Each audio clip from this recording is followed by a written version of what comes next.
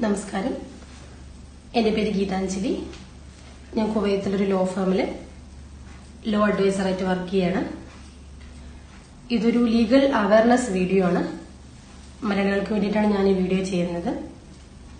ഞാൻ ഇന്ന് പറയാൻ പോകുന്നത് റിലീസിനെ പറ്റിയാണ്.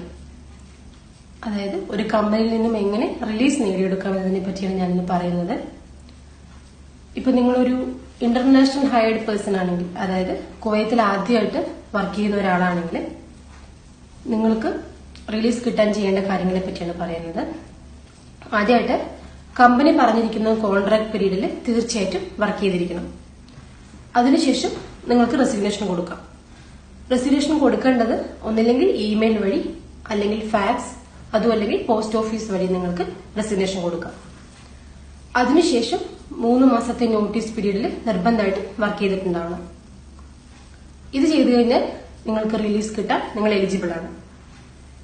ഇത് ചെയ്തിട്ടും നിങ്ങളുടെ കമ്പനി നിങ്ങൾക്ക് റിലീസ് തരുന്നില്ല എന്നുണ്ടെങ്കിൽ നിങ്ങൾക്ക് നിങ്ങളുടെ സോണിൽ പോയിട്ട് കേസ് ഫയൽ ചെയ്യാവുന്നതാണ്.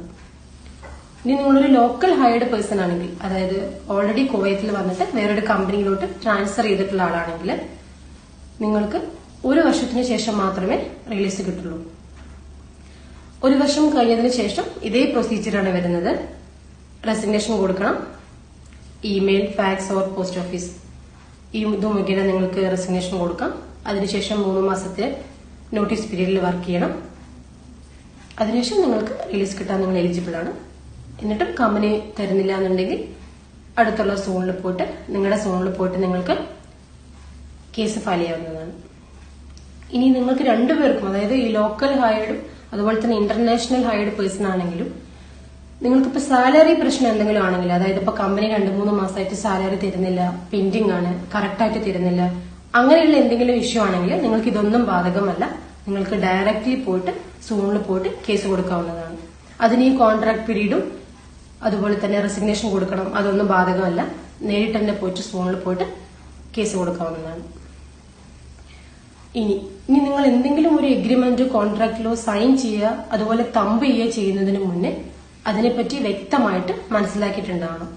നിങ്ങൾക്കത് മനസ്സിലാവുന്നില്ല എന്നുണ്ടെങ്കിൽ ഒരിക്കലും നിങ്ങൾ അതിൽ സൈൻ ചെയ്തത്, തമ്പ് ചെയ്തത്. അങ്ങനെ ആവുമ്പോൾ ചിലപ്പോൾ നിങ്ങൾ വലിയ അപകടങ്ങളിൽ പോയിട്ട് ചാടാൻ ചാൻസ് ഉണ്ട്. അതുകൊണ്ട് തീർച്ചയായിട്ടും മുഴുവനായിട്ടും മനസ്സിലാക്കിയതിനു ശേഷം മാത്രം സൈൻ ചെയ്യുക, അല്ലെങ്കിൽ തമ്പ് ചെയ്യുക. നന്ദി, നമസ്കാരം.